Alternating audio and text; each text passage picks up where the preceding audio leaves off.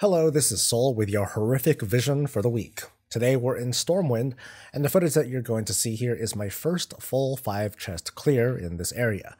By popular demand, let me tell you my character setup real quick. I'm rocking an item level of 450 with a neck level of 76. My cloak level is at 8, and I have one piece of corruption gear that gives me Echoing Void, so you'll see me spawn and I have corruption every now and then. As a tank, I took up buffs for my health. So I'm using Ghastly Goulash as my food buff, and I'm using, the usual raid buffs too. I also opted to use a stamina flask this time to up my Echoing Void damage. My talent choices opted for defense and snaring, and for my Azeroth traits, I went with Crucible as my major, and then Anima for the HP, Null Dynamo for the magic resist, and Strength of the Warden for a little bit more healing, I guess, and corruption resistance. I'm fighting a cough, so I'm sorry if I don't sound right, and I'm especially sorry that some of the in-game footage is being cut off. Also keep in mind that a recent hotfix nerfed mob HP across the board if you happen to be queuing up as a solo tank or a healer, which made this particular run much easier than it would have been. So anyway, let's get started. So I opted to just kind of get started the usual way that I do, with an invisibility pot. Like these first 2 packs right here, they're totally skippable. I'm not going to run through this area again after this. I really start by pulling the Riftwalkers over here, because I'm going to be pulling them later. And then I grab the pack to the right, and then I move on to the left, because I'm going to be going over to the Dwarven District. I light up the Void Speaker first, with who I'm targeting here, because I don't want to get feared. But maybe because I'm sick, I just started this off really messy. Like, this is something that only a tank would really be able to survive, getting double stunned and otherwise just getting hit by a lot of stuff. So having Ghastly Goulash as my food buff is extremely helpful. And of course, Echoing Void just does massive damage, even if I happen to be stunned. So I'm still able to make short work of these, even though I'm making a ton of mistakes. I'm not interrupting the Riftwalkers using Shadow Shift, like you can see the bubbles that they have on right now, and they're absorbing like a lot of damage. And this honestly is just really bad. I'm just taking up a lot of time. So be sure to try to stun these guys or interrupt them whenever they're trying to do that cast, and you'll be okay. I got off it okay though. It wasn't that big of a deal. You can run over these corruption puddle things. They don't put you, they don't keep you locked in combat.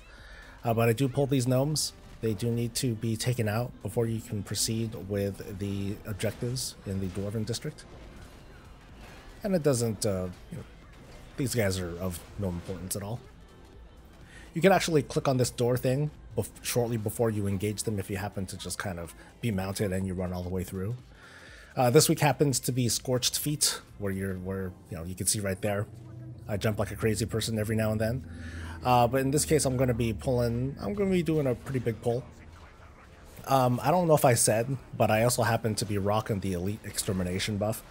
The Titanic Research, which is a huge help, because once I kill this guy, you'll see it shortly, I get 200 sanity back, which is absolutely integral for being able to do this without using any crazy tricks or whatnot. Yeah, so there's the sanity return. Easy stuff. And from there, it's not so bad. Being able to get the sanity back on top of everything else makes this run not as hectic as I thought that it would be. At least that's what I thought to myself at the start. I imagine that this buff, or this debuff, Scorched Feet, is a lot more troublesome for casters as opposed to melee. But at any rate, most of these mobs that are not very consequential, they do have some ranged attacks, so I try to line of sight them to get them all bunched up together as best as I can. But since I'm not taking all that much damage anyway, there's not too much to worry about except for stuff on the ground. So the piercing shots, not really a big deal. Most everything, to be honest, is not a big deal at this point. Like, you can barely see my HP going down unless I'm pulling like an absolute truckload of mobs. If anything, going through this zone, part of the trouble is just making sure that you're clicking on these bombs and making sure that you get everything in time. Otherwise, of course, that's going to be a lot of wasted time.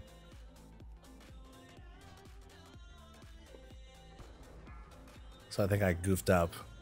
I'm sorry, again, I apologize that the minimap's not available. I'm sure that's a little bit frustrating. But I got them all. From here, click on this detonator, to get the mini boss to pop up. Just like before, I mean, I think we did Stormwind the other week with Scorched Feet, so handling him is going to be just the same as it was before. Just pop cooldowns, light him up, and when those circles appear, run out of the way.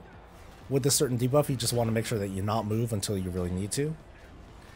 Small movements don't really do much, but once you make a bigger movement, that's when the jump happens. So you want to try to jump over the fire if that's possible. But with this guy down, I just proceed through the gate behind him, and this will take me to the new area. This tentacle here you do want to take out. This one will keep you locked in combat if you try to just run away from it. The tumors, not a big deal. Just make sure you take this guy out and then just proceed. Ta-da! So this was my first time encountering this new madness, which is called Leaden Foot. I had to read it up top there. And this is extremely frustrating. You're not going to see it yet, but first let's take care of this elite. This elite does Blade Flourish, which you can't interrupt. You can't stun this one, so just get out of it. She also does a Roaring Blast, which you just want to stand out of the way of. Sorry, Valeera, you kind of ate the damage. Not a big deal, though. Just take her out, get some sanity back, and proceed. So out of combat, Leaden Foot doesn't affect you, as you can see right there. But once you are in combat, you'll quickly, very quickly get slowed down to a crawl. And this is an absolute nightmare for melee or tanks. Casters, I'm sure that you're going to have problems too. Mages can blink and they have some opportunities to get out of stuff. But this can easily cause a lot of trouble for you. Make sure that you interrupt the SI7 informants. They're the ones that cast the Touch of Abyss, which I did not do. So try to make sure that you focus those guys down. So I opted to try and pull that second main guy because I wanted to get some sanity back. But of course, it was hard to move. Thankfully, my Crucible has a lot of range, so I'm able to pull him over. But I pop cooldowns, try to blow this guy up quickly. But there's just so much going on. Between the Touch of Abyss, between the ads coming out, and my low sanity, that I decided to, well, use whatever my class has available to me and bubble. So I just bubble through all of that, through whatever damage that I could have taken or sanity damage. I got some sanity back, thankfully, but I'm still running a little bit low. So I think at this point I'm feeling a little bit anxious. I feel bad because I don't quite know exactly what that boss does. I'll get into that in my more robust Lost guide, but that's going to be for a little bit later. So I'm running pretty darn low on sanity, and I get a little frustrated here because we're supposed to click, Valeera and I are supposed to click each of those orbs in order to open the door. So you can see her like run off right there. So I guess she's running off over to the other orb, and we both need to click on them at the same time. Of course, if you have a person with you, you need to time it with that person to click it. But I was having trouble trying to figure that out. I'm like, hey, what's going on? But once, yeah, I'm able to finally figure it out and engage Shaw out here. So Shaw spawns these eyeballs that you just don't want to look at, which can be very frustrating because you want to have, because of course you need to look at him in order to cast spells or to melee him or whatever. So you just want to try to make the most of those few moments when he is in front of you, when he doesn't disappear and start spawning dark swirlies on the ground. So it's going to be a little bit troublesome, depending on your class. Yeah, just try your best to make sure you stand out of stuff. I mean, more than anything, just try to make sure that you're not looking at the eyes. That's going to cause the most trouble for you, more so than the damage that you take. And from there, we can take the portal back. So now that we're back at the cathedral, we're going to head to the next area. And in this case, there is no tentacle. We can just keep right on going. There's a rare over there that I'm not going to bother with. Because, hey, just trying to stay focused here, you know? Hot feeds are going to spawn, so I'm going to take the time to hit this treasure chest. I don't really bother with treasure chest runs here, because I just want to make sure that I'm completing my objectives and get this first run done. The tentacle, of course, has to go. All the time, every time. You never, ever want to lose it. And from there, I'll go straight for the caster. This caster can't be stunned, but he has spells that you do want to interrupt, the Agonizing Torment. Just make sure that you interrupt it just before it goes off, or during the channel. As a paladin, of course, I have my Avenger Shield. I'm a super hacker like that. Otherwise, you can make pretty quick work of him. And otherwise, what these guys do isn't super hard to avoid, so I can either take these guys out or just move on to the next pack. I get the pack both to the right and to the left over here, including the tentacles. I just kind of kite them over, sort of. You can see the brown swirly where the tentacles are about to pop up. The mental assault that those tormentors do, they can cause some pretty serious damage for people who aren't tanks, so just try to watch out for that, or try to either line of sight or interrupt it if you can. The tentacles are going to be the most frustrating thing though. Once they're taken out though, just go ahead and go for this guy. All you really want to do is stay out of the swirlies, and whenever he casts chains, just run away from it. He casts the chains based on percentages, so he'll cast it two or three times, I believe. And I think I hit him pretty hard, so I think he's going to cast it very quickly. Yeah, so here he is, he's casting it again. After that though, just as before, just like in our previous runs, just go ahead and take care of these cages and open them up. The bit of the pain that you have to deal with, of course, is making sure that you efficiently do this. You don't want to get lost, you don't want to make a wrong turn, or otherwise just forget about one, which I happen to do in this run, actually. You can see that one behind there. I should have went for it, and I didn't. I opted to go in a totally different direction instead. And I'm gonna kind of pay the price for that later, but it's all gonna work out. There's just a lot of little things that you want to do to try to preserve your sanity as best as you can, and going down the right path is going to be especially important, especially for the lost areas and the leaden foot madness. It's going to cause a lot of problems in just a few minutes once we get in there. Here comes a tentacle, the enemy of all, the true enemy of all.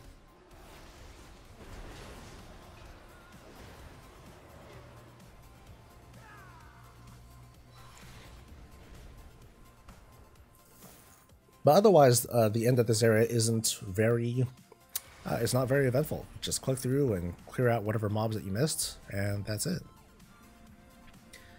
Of course, I missed one. To go all the way around, which I really didn't have to.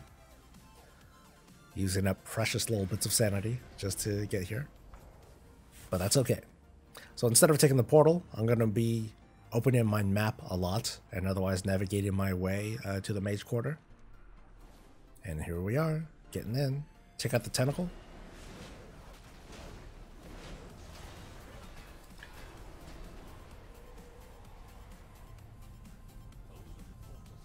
So here I kind of go in blind. I totally forgot what was in here from my PTR testing.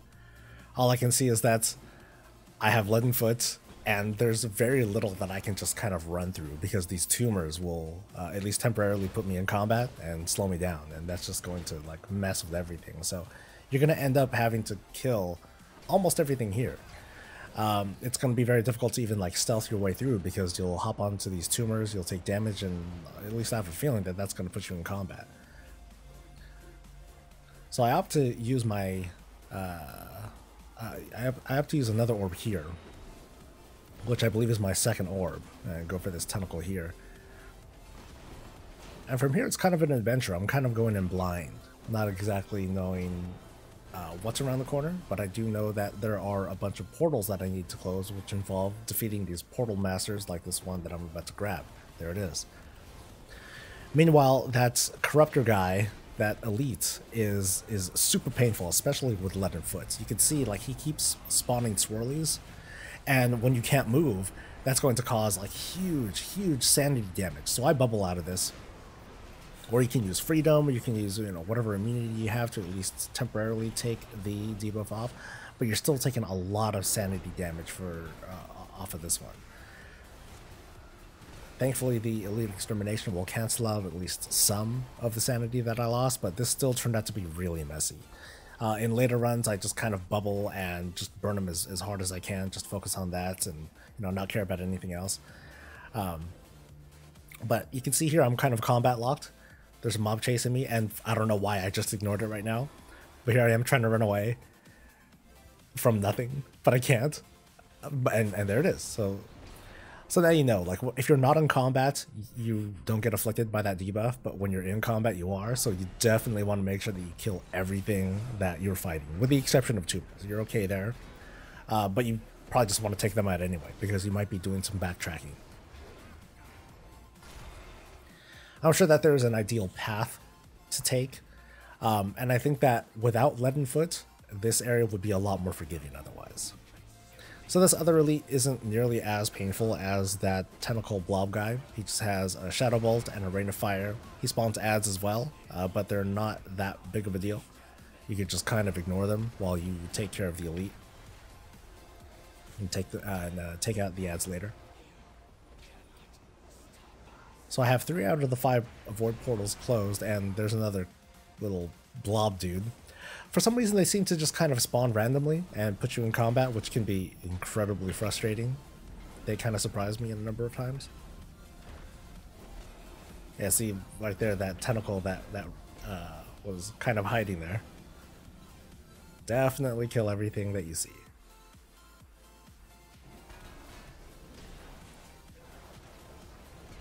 I have a feeling that people are going to like this a lot less than like the Hotfoot one.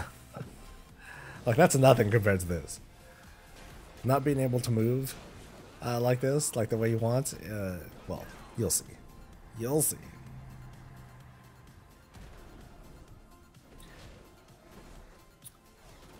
Just like before, those voice speakers, they cast a fear. Just make sure that you interrupt it. I did not, so. Alright, so I gotta make my way down here. Trying not to get lost, although I am kind of lost.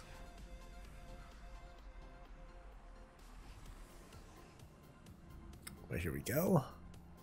One more, I think.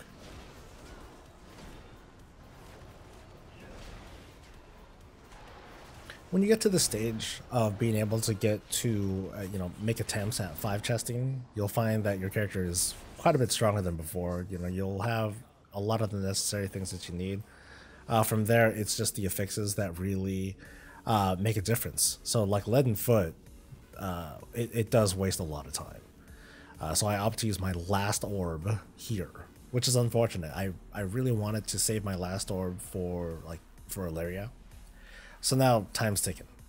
Thankfully I'm out of combat, but in order to get to the boss, Umbric, I have to go up into the sanctum here. And into the portal room, and there he is right there. So this guy has a number of spells that you want to interrupt. He has a polymorph that you'll see. He also has arcane missiles that you also want to interrupt.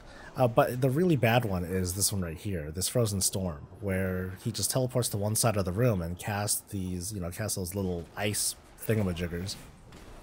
And if you hit them, you take some sanity damage. The really big pain in the ass, though, is this Leaden Foot debuff. So as you can see, I'm kind of stuck, and you got to get all the way across. So you're going to take a lot of sanity damage if you don't have any recourse for this kind of debuff.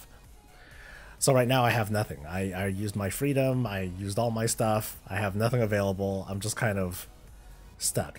And he's also behind a kind of smoke cloud or smoke bomb, so you have to go into melee range to hit him and otherwise stop the cast. So there we go, I finally got through. A lot of fun. And here he goes, he does it again. So he'll do this 3 times. It's all based on percentages. So in this case, I have my Blessing of Freedom available, and I'm able to kind of sneak through and pretty much take him out. There we go. Finally. So this Leaden Foot, I would say, is probably my least favorite out of all the madness affixes so far. And by least favorite, I mean I hate it. But you want to quickly take the portal back so you can take a little bit less sanity damage in this tainted area, and off we go to Ilaria. I have a little bit over half of my sanity bar left, which is pretty good. I think that's where you want to be at here. Ideally, you want to have a whole bunch of cooldowns ready, pots and drums and everything for you. And of course, she does have more HP. She does take on all the abilities of the previous bosses that you took out, including that Eye of Chaos over there. So that's going to affect how you conduct this fight.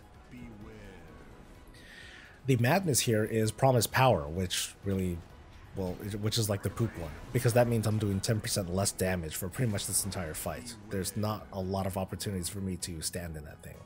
So you can see that she has the Chains of Servitude. I need to get away from that, otherwise I take huge sanity damage. But she also has her normal cast watch I need to stay away from, and I need to stay away from the eye, or I need to face away from it. Otherwise, I'll take some extra damage. On top of my own corruption effects. And then there's that polymorph that unfortunately you can't line of sight. She's gonna hit you with that unless you interrupt it, which again can be kind of a pain. So it's a pattern of using all sorts of different abilities that force you to move and force you to reposition, staying away from the eye, getting away from the fire, getting away from the black swirlies, lining of sighting, getting away from chains, interrupting the polymorph, and so on and so forth. So good luck on sitting on Promised Power. At any rate, though, you still have, I'm still doing some pretty decent damage. My sanity is still at a little above 25%. And I could have used my Divine Shield here to avoid a lot of the damage and otherwise stay focused on the boss for a little bit if things were really hitting the fan. But it looks like that wasn't the case. And we got it. And I look relieved. So that's going to be it for me. I hope you guys enjoyed this talk through. I'm going to leave this thing running a bit so you guys can see the loot that I get. And otherwise, I'll see you for the next part of the guide. Until then, stay safe, stay happy, and stay breezy. Yeah, bitch. Alright, let's see what I get. Chest number 1. Torn page, 3 thingies, Mentos. More of the stuff. Fear and Flesh, Mentos. Next one. That stuff in Mentos, cool. More stuff in Mentos, also cool. Alright. And now for the Big Daddy. What do I get? Malignant Leviathan's War Boots. Tentacles! Yay, tentacles. Not great tentacles, but I'll take tentacles, yeah.